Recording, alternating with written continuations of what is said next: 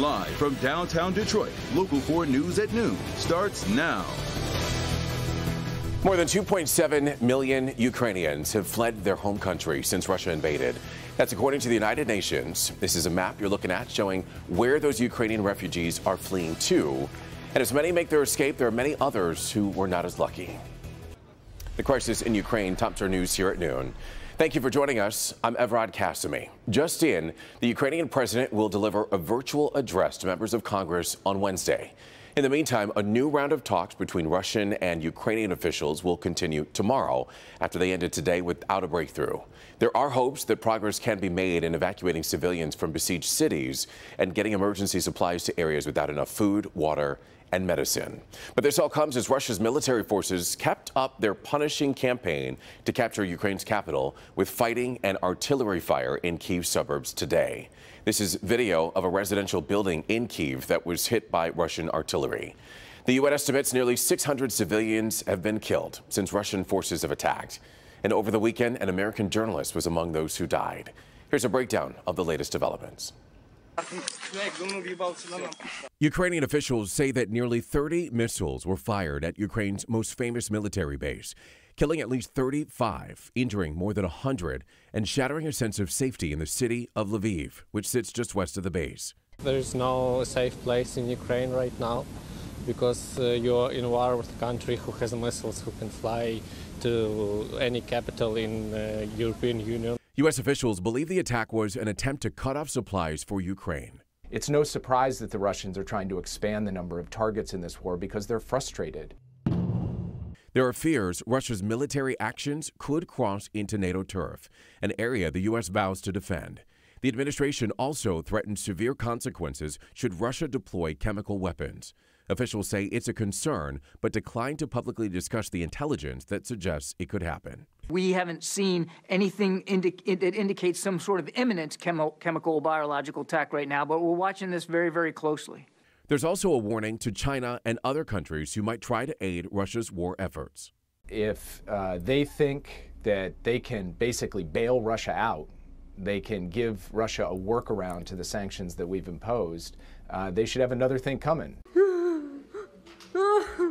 More aid is coming to Ukraine. The White House is rushing to get an additional $200 million in U.S. military equipment to the front lines.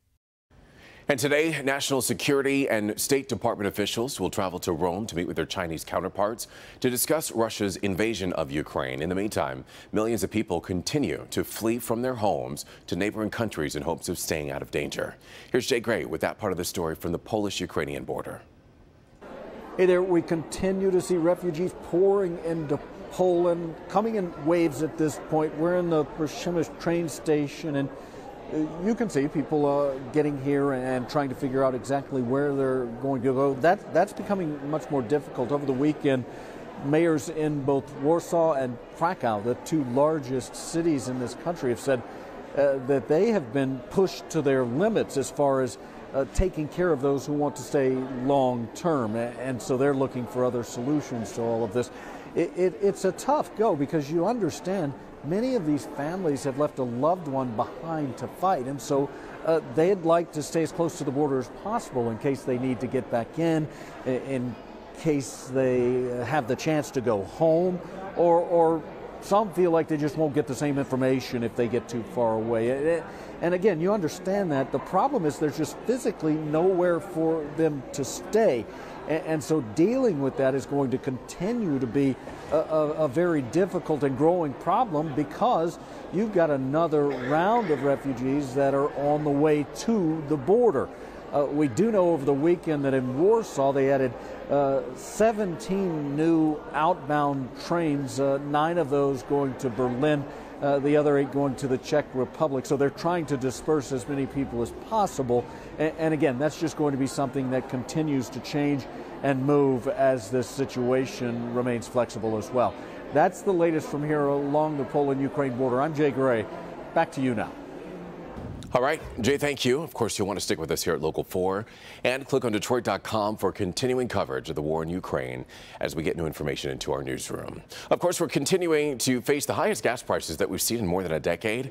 AAA says the drivers are paying an average of $4.24 per gallon right now. That's a jump of 27 cents last week, and it's $1.43 more than this time last year. For a 15-gallon tank, it's costing an average of $63 to fill up. Prices hit a record high on Thursday and then dipped slightly. Experts think that they're going to stay high, at least in the short term, as oil prices soar. In the meantime, Governor Whitmer strongly suggests that she will veto a Republican-led bill to suspend the state's 27-cent per gallon gas tax.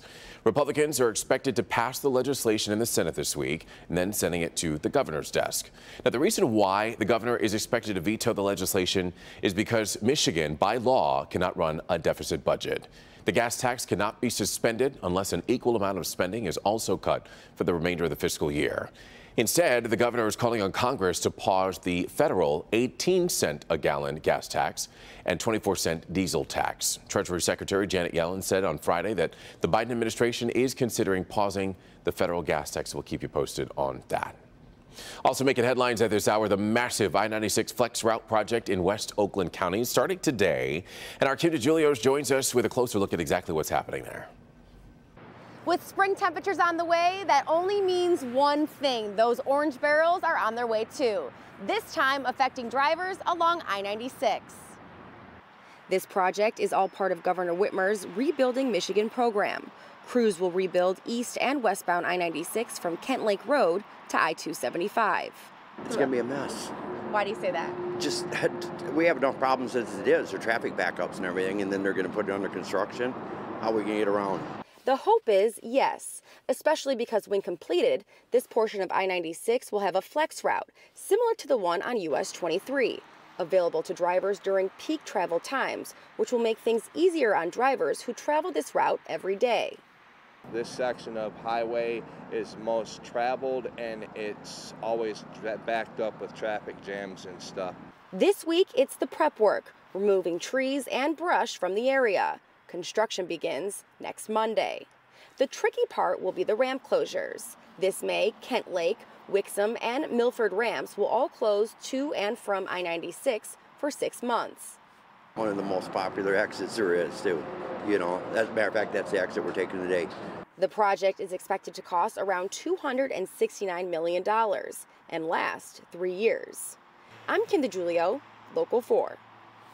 All righty, Kim, thank you for the heads up there. Right now, we want to get a heads up on the forecast as we take a live look outside through our Skycam, our Windsor Skycam at the beautiful Detroit skyline.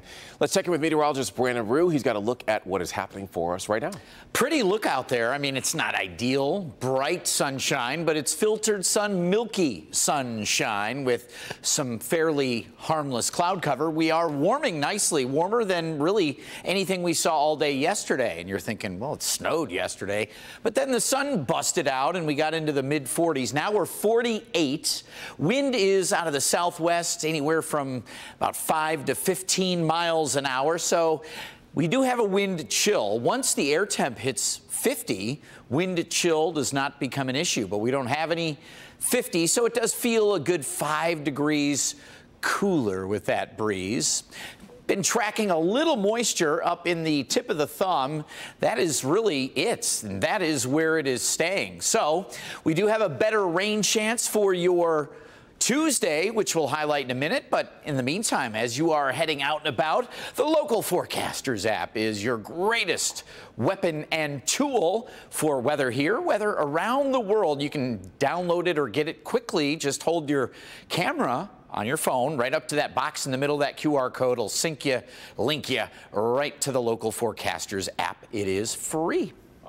Brandon, thank you. We'll do just that. Still to come, there are some pretty big pandemic updates that could impact your life. We're going to break that all down for you. Coming up after the break. Keep it here.